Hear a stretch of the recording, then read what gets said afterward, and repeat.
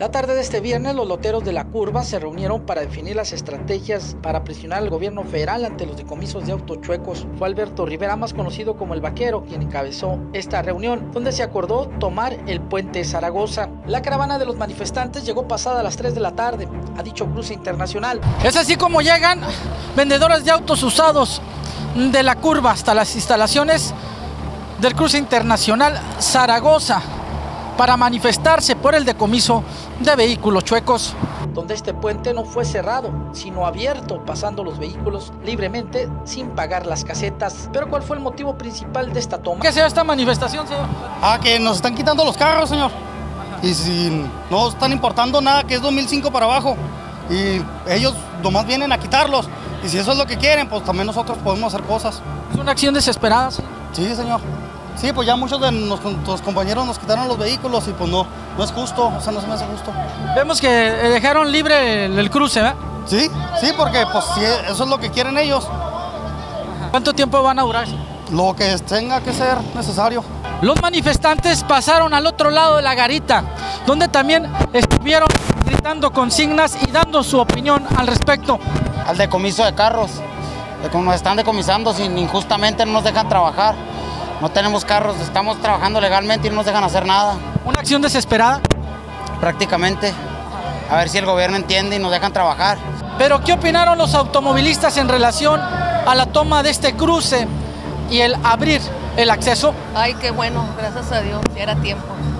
Estoy contenta, gracias. ¿Está de acuerdo con el decomiso de autos? No. Perfecto, hay que apoyarnos unos a otros. Hay que apoyarnos unos a otros porque no es justo que unos nomás ganen y otros no. ¿Por el decomiso de vehículos chuecos? Sí, estoy oyendo a las personas que están diciendo eso y están en su derecho, santo, están en su derecho, pero hay modos, ¿verdad? Pero hay que respetarlos también. No, pues están protestando por sus derechos ellos. ¿Es por el decomiso de vehículos chuecos? Sí. ¿Usted está de acuerdo con eso? Pues es que no estoy de acuerdo que se los quiten. Pues sí está bien en forma de presión, la verdad. O sea, se necesita importar vehículos, claro que sí. De alguna manera tienen que presionar para conseguir lo que quieren. Hasta el lugar acudieron agentes de la policía municipal para dialogar con los inconformes. No nos van a hacer caso. No problema. Ese problema es mejor que manifiéstese libremente como tiene que manifestar. Sí, sin afectar a nadie. Sí, entonces, así es, nada más.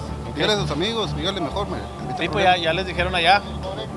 Ante este hecho se presentó el encargado del fideicomiso de los puentes internacionales, Carlos Silveira Saito, quien se entrevistó con Rivera.